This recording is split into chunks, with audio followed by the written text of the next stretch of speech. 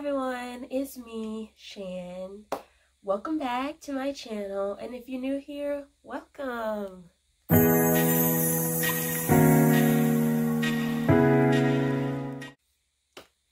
Okay, so in one of my previous videos, I mentioned that I had a 2.8 GPA. And so it was I'm not gonna say it was crazy, but right after that video, I went to go and check my GPA, and I currently have a 3.1 GPA. That is so great because I'm so close to my goal, and I'll talk about that in a few minutes on. But today's video is going to be about how I went from a 2.3 to a 2.8, and now I'm at a 3.1, which is where I would have liked to begin in the first place, at a 3.1, but that's okay because I'm here now, and that's all that matters.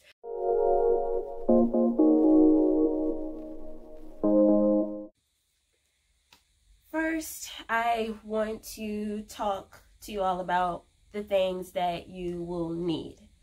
Okay, so for starters, you will definitely need a laptop, a computer or a phone, but I highly recommend a laptop because with a phone, I know for my computer and applications class that I took in term 3, I tried to do my work on my phone, but if I'm not mistaken, I think there was something about a flash drive or something like that. I think that's why. Or maybe I was able to do it. But maybe it wasn't that class, but I know sometimes you have little things like that that'll stop you from doing your schoolwork. And then again, the screen may be too small.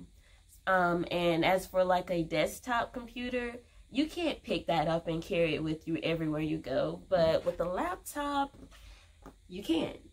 And it doesn't matter, well, I'm not going to say it doesn't matter which laptop you get, but I've seen a lot of students, they have the iPad Pro, or even I know one student I recently watched, I can't remember her name, but she had a Dell 3-in-1 laptop where you can flip it over and it had the pen and you can draw on it or whatnot. So that's how a lot of students take their notes. They have 3-in-1 laptops, or they have tablets.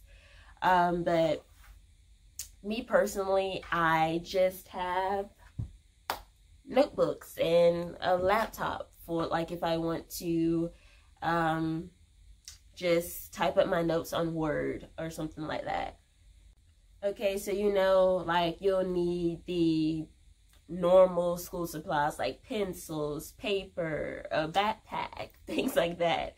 But my backpack, I got the Kånken backpack, and excuse me if I'm mispronouncing that. I will link my video down below where I show you what's in my backpack and all the different school supplies that I have, but I'm not going to get into that right at the moment. So when I talk about notebooks, these are the notebooks that I have. So they're these little ring binder notebooks. And so I show you in my what's in my backpack video, but I'll just show you again. So you just click it down like that, and that's how you open up the rings, and you can just remove it just like this, remove all the paper. And I feel that's much easier for me, and it actually saves money, because if you have a normal notebook, you can't just take paper in and out of it. So with these little notebooks, I'll link them down below. I get them from Amazon. There comes, let's see, 5 of them, and then also comes with a pack of paper. I'm dropping everything right now. As well as these little tabs, which I actually used for my psychology class. And then it also comes with these little note tabs. Now these are the note tabs that you put in your book, and I highly recommend you invest in note tabs too. And then these are the tabs that you actually put here, like on your notebook. So like you can just flip to whichever set of work you want to. It doesn't matter what little note tabs you get, as long as they're like little tabs. They can be the paper ones or even the little plastic ones, which I get these from like Dollar Tree. And there's like quite a bit of them there. But I think I like the paper ones better because I use these in my Bible as well. But they tend to like slide around and then things like that. So make sure you pick up some note tabs. So next, I just want to talk about, well, books. Okay, so book tabs, you're going to need your books. And me personally, like, I guess it just depends on, like, where you get your books from. Like, I got my books from the actual bookstore for my university. But I know at my previous university, we used this online bookstore called eCampus. But I recommend you order your books at least 2 weeks before class starts. I ordered mine a week ahead and I thought that would work, but I'm not taking summer classes. So, but even if I did, like, I wouldn't have all my books. So I'm sort of like, I'm kind of glad that I'm not taking summer classes because I would have had, like, summer classes, they started yesterday. And even the teachers, they began sending out emails before the classes were supposed to start. So I would have been like, ugh, not good at all. So yes, I definitely recommend ordering your books 2 weeks ahead of time or even before then. But I just be careful too, because I don't know if this will happen, but the teachers, they'll probably end up changing the books real quick. Which I hope that doesn't happen because then that causes a lot of chaos if you already ordered your books, but it's no big deal. Just order ahead of time. Now, before I get into the study tools that I used to help me study, which also don't forget to go check out the How I Study video. It's actually pretty simple. You don't even have to watch the video, just the entire video. Well, I hope you do, but it's just telling you like how I study and things like that. Because I'm going to be honest, I am not really good at studying, which is why I'm going to talk about planners now. And so how I planned out my time, how I planned out time for me to study and things like that. Super cool. But before I get into like the study plan or whatnot, I definitely need to tell you about the planners that I have. Okay, so this academic planner, I received this academic planner when I attended my previous university, and it was given to me by my advisor. And so it doesn't matter, like, well, it actually does matter what kind of planners that you have, and I'll just get into that in a little bit. But what I did for this,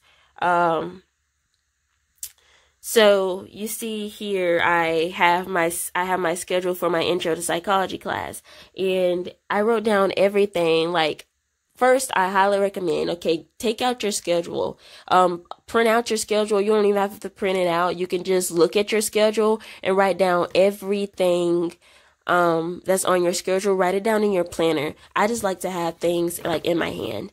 So, for instance, September the 4th, I had to read Consciousness. I had to read chapter 4. So I wrote that down in my planner. And like I also took out the time to highlight, different courses, different colors. And I got this technique from Hannah Ashton. I have to link her video down in the description box below. But everything that's pink is for psychology, and I wrote down every single thing. And this planner is from my current university that I attend now, and this was also given to me, well, not by my advisor, but by my university orientations teacher. So, for example, this is my developmental psychology schedule, like for this was my schedule for term 4. And so I'm just going to go to, this was at the beginning when I first started at Troy. I wrote down every single thing, and I also color coded. So purple was for my university orientations class. Blue was for my abnormal psychology class, and orange was for my computer concepts and applications class. So let's see. Okay, now I can go back to this.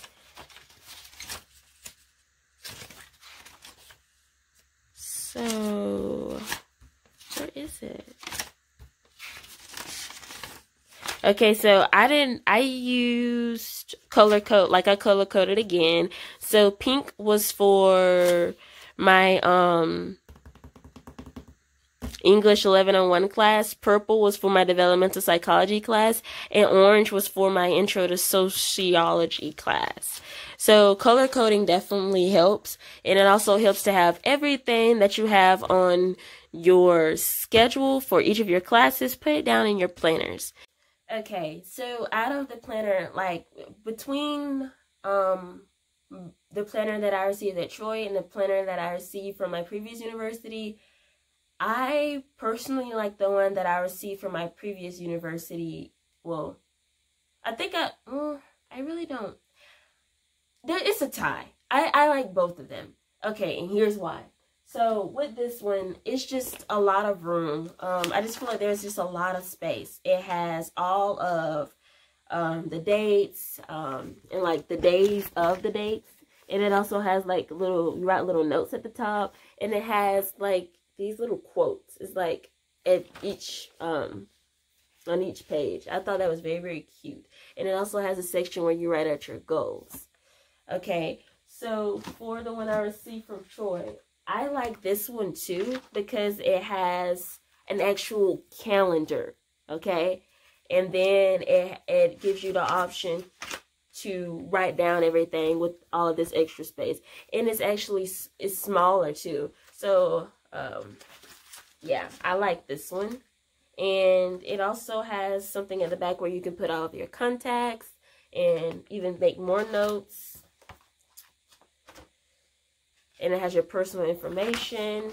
Well, my personal information. And then it has like this. Yeah. So, I don't think the other one had all of this, to be exact. It just has this at the top. Like where I put my name and my number over here where my hand is. And then it has like, set your goals. Yeah, so I really like both of them. And I mainly like this one because I feel like it was just so much space. And it just allowed me to like see everything in color. I like colors.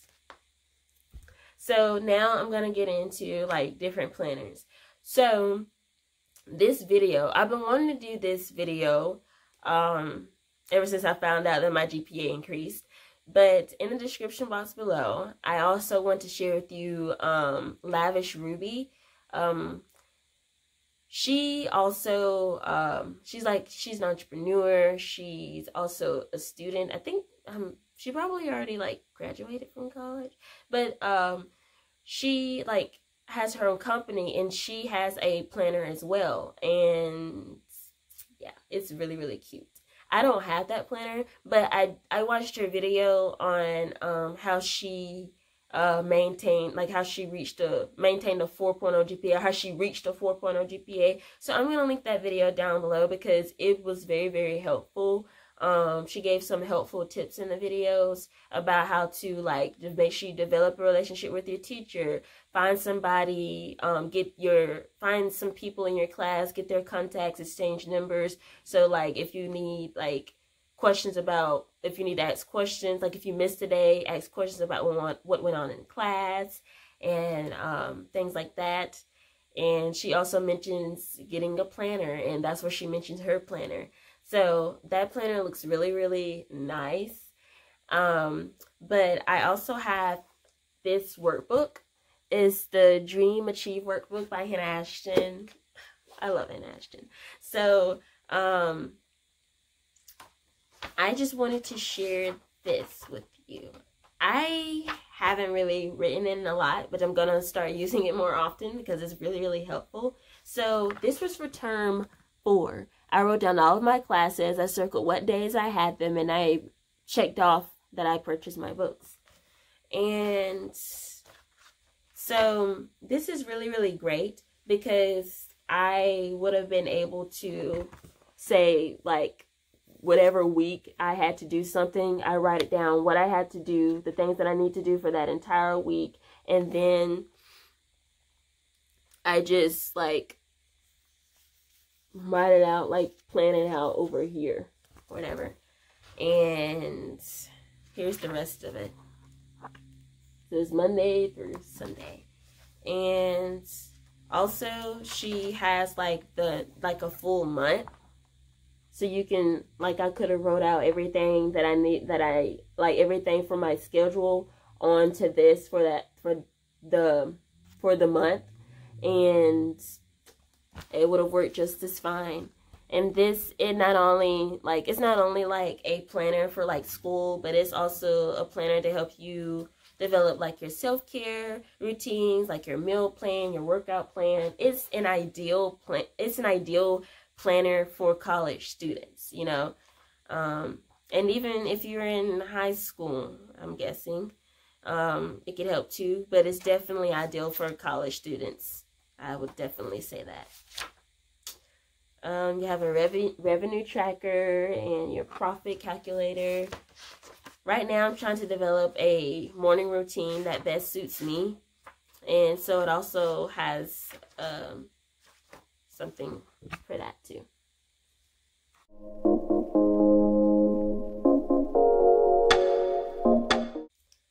Now we can finally get into study tools. So first I'm going to talk about developing a study schedule, more like a weekly study plan. So in my university orientations class, I made up a weekly study plan for my abnormal psychology class. So, for example, I'm going to show you, give you a better view. Okay, so I printed everything, like, I typed up everything, printed it out, and so, like, here, before class, I need to preview my PowerPoints for the week, and preview the summary for each chapter, preview a weekly report and weekly assignment, and then after class, I review the notes from the class lecture. So I put this on Sunday because I needed to do before class. So my classes was at 8 o'clock in the morning. So I was like, oh no, and I commute. So I was like, there's no way I'm going to be able to sit at home, study all of this, and then, you know, be able to make it to class on time. So I would do this on Sunday, the day before, and then after class on Monday, I would review the notes from the class lecture. And for the review, I would preview the first chapter, highlight important information, and review questions from the chapter. It took me a while to actually get used to this because I'm not really a person that was great at studying. I don't think I was ever really great at studying.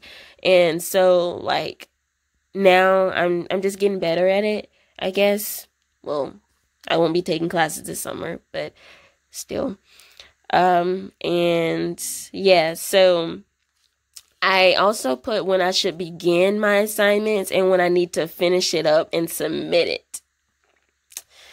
And I just basically, I included some things like from my syllabus because, like, what days I had to submit the quiz and things like that.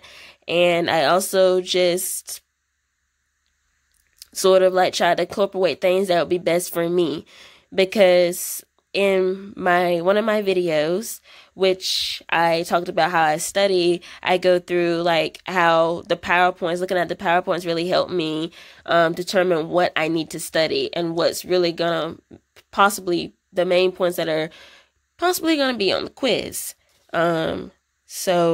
And I actually had to do this, share with others what you learned in class this week.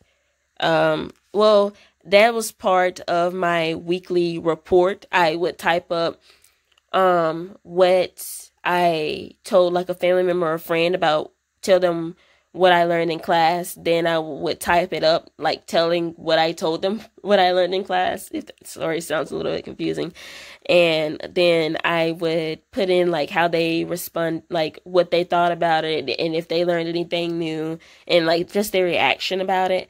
And that helped. That's a great way to review too. Like, share with others what you learned. And that's another reason why I started my blog, so I can talk about psychology, and so I can share with people what I've learned in my psychology courses. So yeah, stay tuned for that, because there will definitely be more blog posts coming soon. Okay, so okay, now before I mentioned something about goals. Okay, so SMART goals is specific, measurable, action-oriented, realistic, and time-bound. That's what SMART stands for. It's the SMART goal map. Okay, so I'm just going to show you my goal map.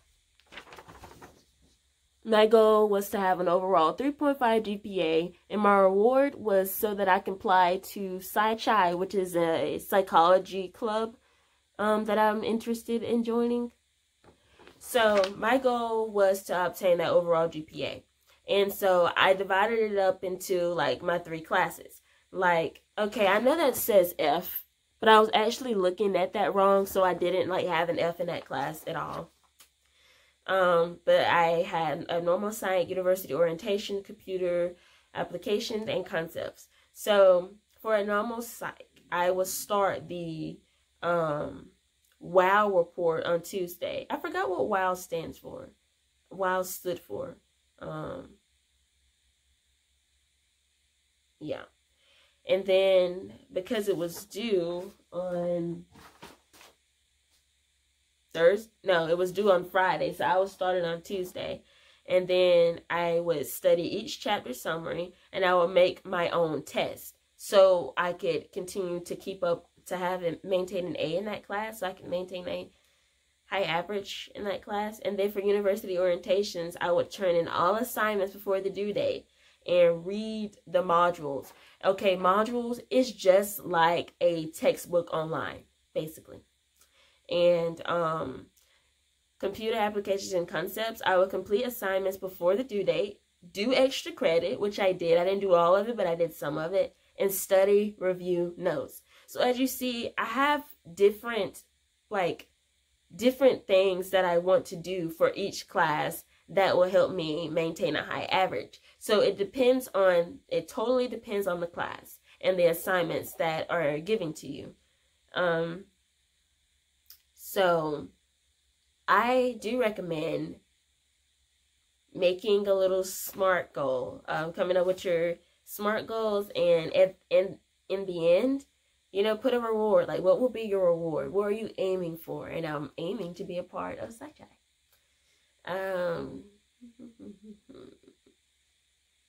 So yeah, this is like the actual table.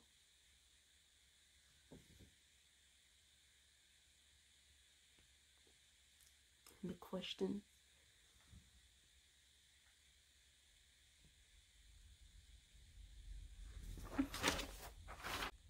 Next, let's talk, what do you say, highlighters and markers. So I really like these Mildliners, because they have like 2 sides. This side is thicker and this side is thinner right here. And the colors are really pretty too, and I use them on a day-to-day basis. I also like the Stabilo fine point pens, Fineliners. I also use these when I'm highlighting in my Bible and things like that. It's just very, very, I really like them. And then these are actually like Bible highlighters from the Daily Grace Company. And this is what I use to highlight in my planner that I had from my previous university. And they're like, I forgot what kind highlighters you call these. I forgot what you call them. There's a word for them. Like, yeah. But gel highlighters, I'm thinking. I think you call them gel lighters or something like that. But they're really cute. And I also want to talk about like study apps that can help you. And the one that always come to my mind is Quizlet. So Quizlet, it's for me, for making my own test. Quizlet definitely helps. That's the way where I can make my own test online. Don't have to deal with a bunch of papers, and it's pretty convenient. So if you don't already have a Quizlet account, I highly recommend that you make one, because it does help. You make your own flashcards, you make your own tests, you play little games to help you know what you need to know. And also, the cool thing about Quizlet is that I had to do, like, for developmental psychology, like, we had to do assignments or whatever. And so I copied all of part of the assignments was defining some of the vocabulary. So I copied all of the vocabulary, and then I pasted it onto a Quizlet page. It allows you to export like your vocabulary words that you typed up in Word, Microsoft Word. It allows you to export that to Quizlet, so you won't have to go in and type up everything over again. That's really cool. Now, before I end this video, I want to introduce you to this little booklet right here. This was given to everyone in my university orientations class as a little gift. It's for the Center for Student Success. And if you watched in my previous videos, I mentioned TRIO at Troy University is student support services. Like, this is where it comes from. Like, it's a gift from them. And so in this little booklet, it just gives you some tips for you to stay successful academically. And so it says, tip 1, attend all classes. Tip 2, sit up front in class. Let's see. Tip 9, use an academic planner. Tip 13, seek academic help.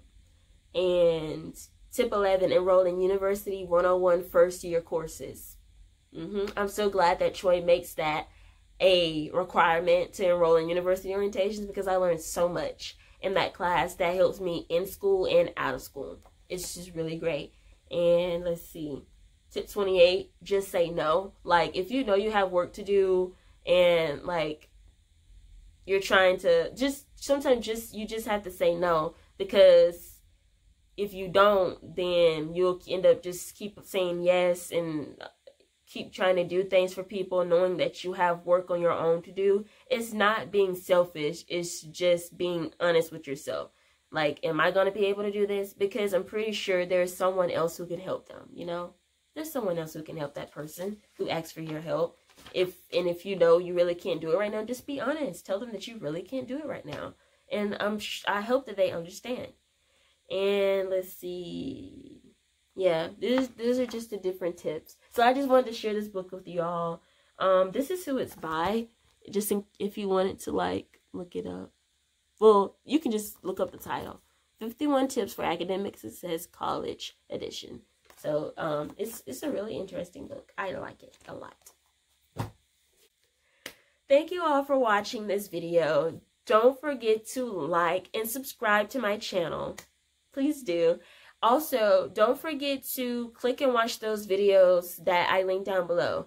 The one about how I study, the one about what's in my Fjällräven Kånken backpack, Hannah Ash's video about like how she plans out everything in her planner, and she used a little cute little highlighters, and also Lavish Ruby. How to obtain a 4.0 GPA. Watch that video as well. So that's how many videos? 4 videos. 4 videos. Okay? And comment down below. Let me know what you thought of this video, if it helped you. And let me know if you watched the other videos and how that helped you, and like what you're gonna like start to implement to help you obtain your GPA and things like that. And if you're gonna use the SMART goal chunking, if you're going to use that as well. And also, I will link down below, like, where I get all of my little school supplies. Like, I'll link where I get the link to the Hannah Ashton, well, not the Hannah Ashton planner, but the Dream Achieve workbook. The Fineliners and the Mildliners, where I get my backpack from, also where I get my notebooks from. So I'll link all of that in the description box below. I love you, and have a great day. Mwah.